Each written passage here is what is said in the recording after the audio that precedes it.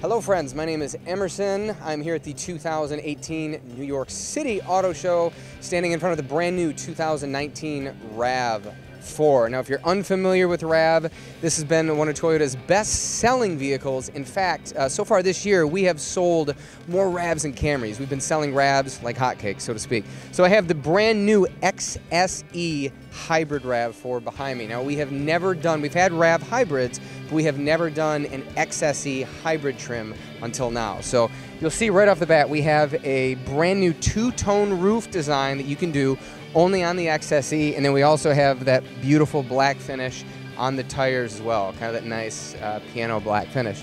Now the RAV is getting a lot of technology updates. For one, we have Entune 3.0, so any iFan and Apple heads out there, good news, Apple CarPlay is coming to the RAV4. So that's going to be available in this model.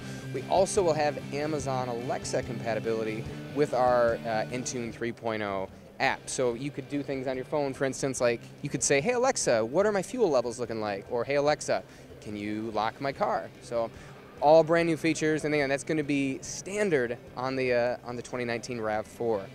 So we also have Toyota Safety Sense 2.0.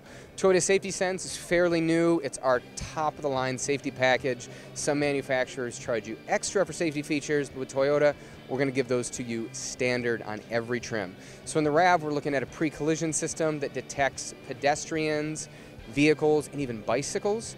We have lane departure alert with steering assist, automatic high beams, and then dynamic radar cruise control. Now the two new features that are part of Toyota Safety Sense, there's two new ones, and again, this is brand new, not just for the RAV, but for all the Toyota vehicles, is we have lane tracing assist, which essentially there's two cameras and sensors on each side of the vehicle, and that will detect the lanes and keep the vehicle centered in the lanes as you drive it.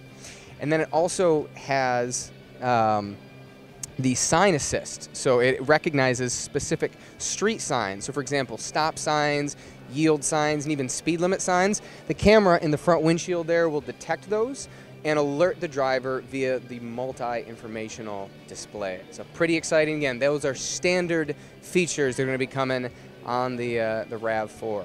So right now we don't have a price yet. We don't have price, MPGs, specifically with the hybrid as well. We're still waiting on those. This was just unveiled today, a few hours ago. We do know it's going to be hitting the streets this fall, so probably October. We're looking at it. So this is a new RAV4. If you want to get some closer shots, I'll let you head over there as well and take a peek inside. But it's got a beautiful brand new touchscreen display as well. It's been fully, we're in the Big Apple, so it only seems appropriate to go big with the RAV4.